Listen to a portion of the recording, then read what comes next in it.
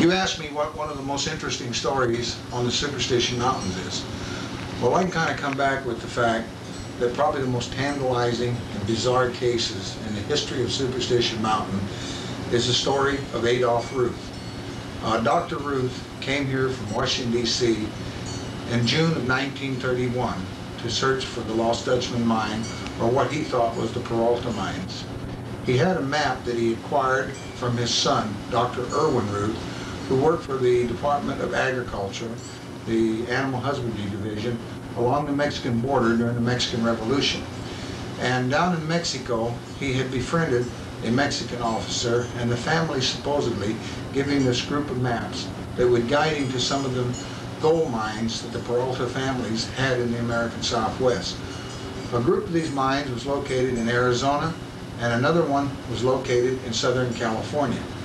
Adolph Ruth and his two sons, Erwin and Earl, made a trip to California in 1919 in search of the rich gold mines that supposedly existed in the Anzio Borrego Desert.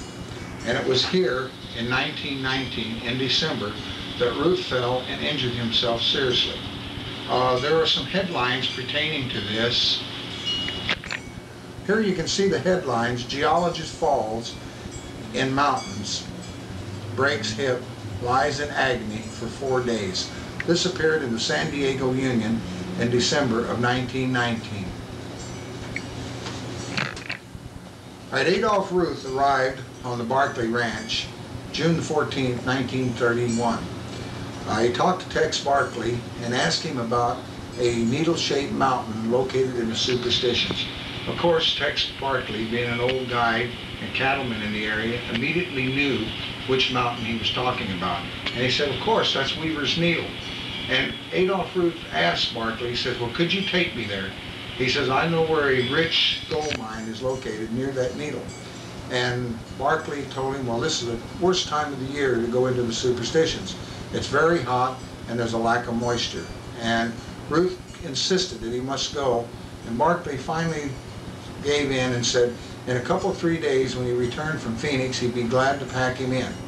Well, Ruth was impatient, and soon after Barclay left, he talked two prospector cowboys that hung around the old Barclay Ranch into making the trip into the Superstitions with him. These two men took Ruth over into the area of Willow Springs and set up his camp and left him.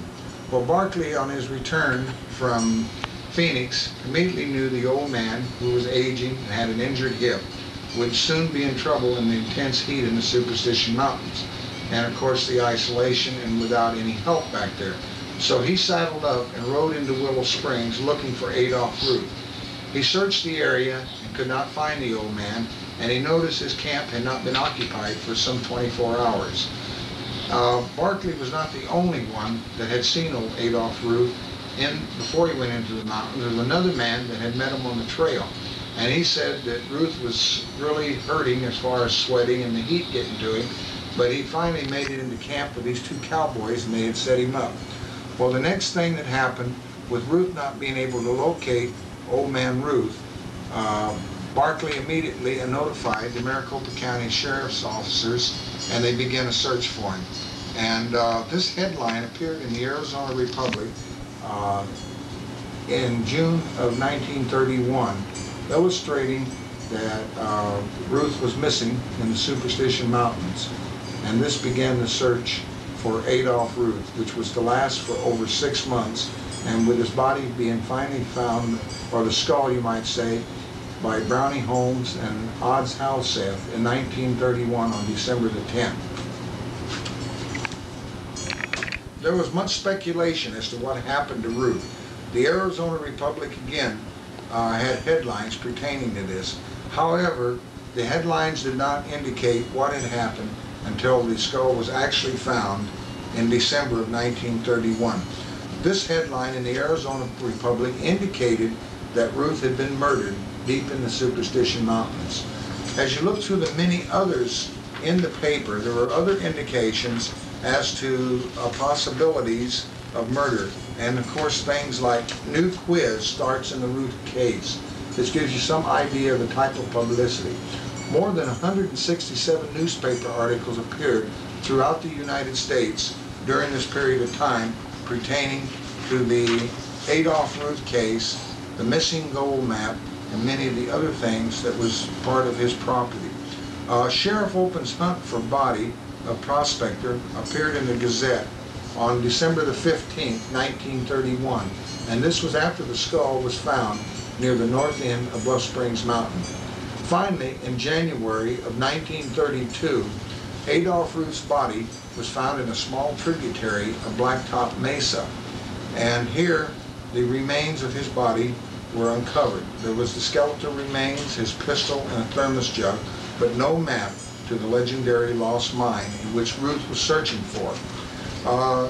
One of the other speculations and headlines that appeared, this was on the 19th of December, Ruth murdered for gold map in the Superstition Mountains of Arizona. This appeared in many newspapers in some content or some order like this. Most of the reference was murdered and also a gold map. When Brownie Holmes found the skull under a tree, actually Brownie doesn't take credit for it. It was really a bloodhound that was with him named Music that had smelled the skull. Some of the most tantalizing, mysterious things occurred at this point. The skull, when recovered on December the 10th, 1931, it had just rained. The skull was still green, parts of flesh were still hanging from it. And immediately these old-timers speculated, how could a skull have lasted from June until December of 1931 and still have any meat left on it? Most of the meat would have been eaten away by maggots or something like that. Anyway, the skull was taken, instead of out of the mountains at this time, the skull wasn't taken out of the mountains at this time. It was hauled off over to Charlie Boy Camp, where Odds Halstead, Newcomer, and Brownie Holmes and Richie Lewis made camp for the night. There's even a rumor that floats around that they hung the skull up in one of the large sycamore trees on a wire to prevent animals getting to it in the night while they slept. And as the skull dangled around in the tree, some of the rumors that spread from this story was that one of the guys woke up in the night and seen the skull and it frightened him. And this sort of started a little tale about Ruth's skull floating around the superstitions. It also led to the tale that Ruth was murdered in LaBarge Canyon and not where his body was found. Here's where the mystery really begins. Was Ruth murdered, or did he die from accidental causes or natural causes or something like this? There's a lot of reports, things that really you have to speculate on. The body was found on December 10th, and it was taken to Phoenix around December the 12th. It was looked at and examined by Odds Halstead. There was no autopsy performed on the skull itself. And then the skull was sent immediately to Washington, D.C. to a man by the name of Dr. Alex Herlica. Herlica was one of the foremost anthropologists in the United States and a specialist in gunshot wounds. And here's a telegram that was returned to Halstead by Herlica stating that the skull was definitely that of an aged white man.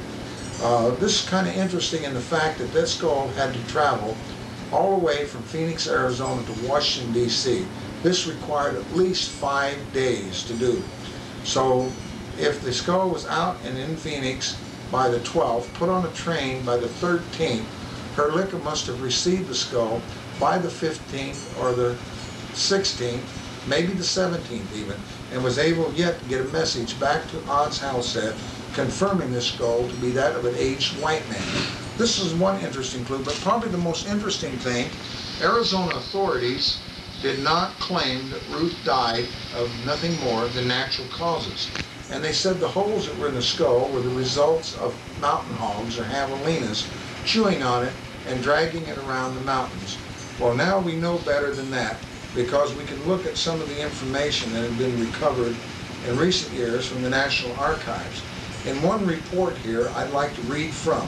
It says, I am informed that since the finding of this skull, a headless skeleton somewhat scattered over the ground has been discovered. About 3/4 of a mile from where the skull was found, and that the skeleton has been identified as that of Adolph Ruth by the presence of his watch, papers, and other personal belongings. The condition of the skull indicated that death occurred not more than a few months ago.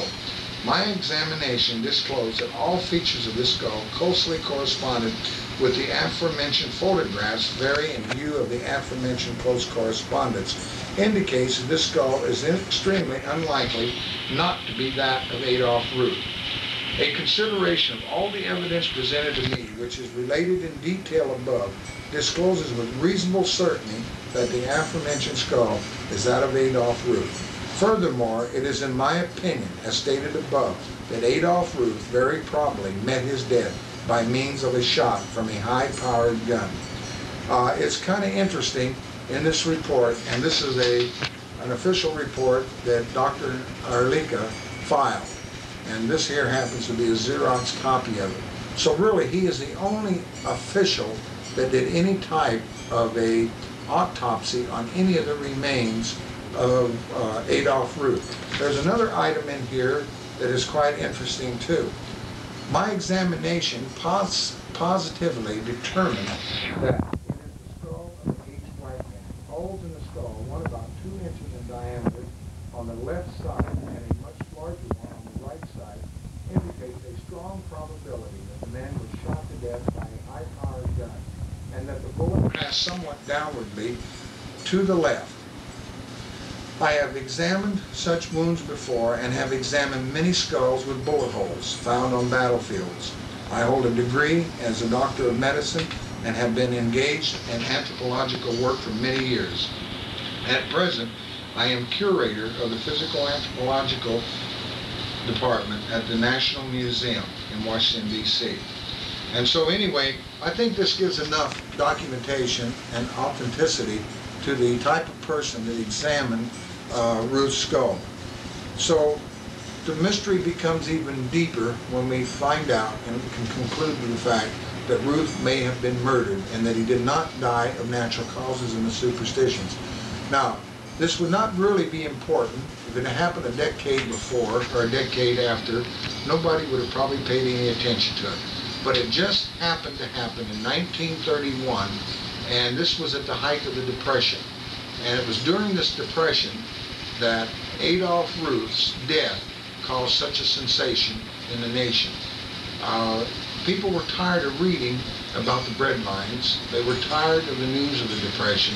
And when the headlines came out in 1931 and of January 1932, immediately people grasped onto this. Gold prospector dies in the Superstition Mountains. He was murdered for his map. And these type of headlines created a whole new perspective in adventure.